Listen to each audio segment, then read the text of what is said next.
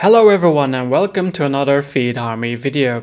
In this video I will explain how to resolve the issue related to promotions being created in December of 2021 that are rejected due to specific products while you have assigned them to all products.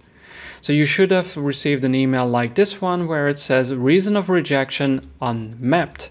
And then it says lower in the email, when a promotion is for specific products, the promotion ID must be mapped to eligible items in the products feed. You technically don't need to do this because it was actually assigned to all products. However, there is a technical issue within Google Merchant Center where there is an error that it doesn't assign the correct mapping. To resolve this, all we have to do is actually go and assign a feed rule.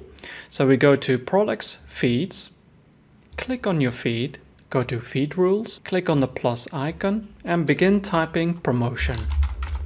Now you can see in the processed attributes promotion ID. Click on it. I will be reusing my existing promotion ID, but you can assign a new promotion ID.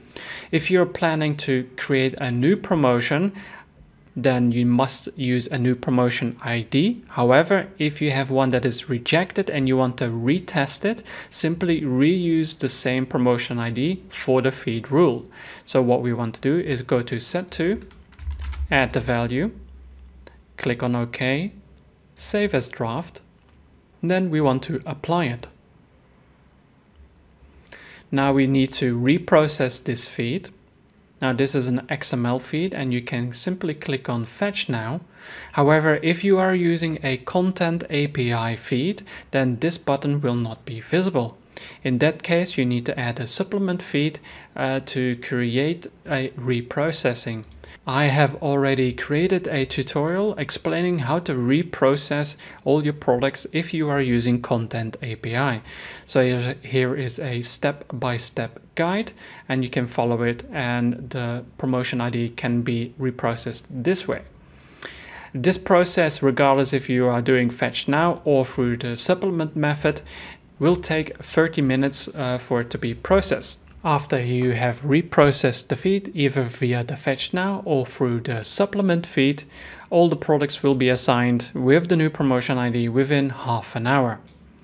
Once you've done that, you can go back to your promotions and then you can go and click on your promotion, and if you want to edit it, simply scroll down and then choose only products with a promotion ID that matches this promotion's ID.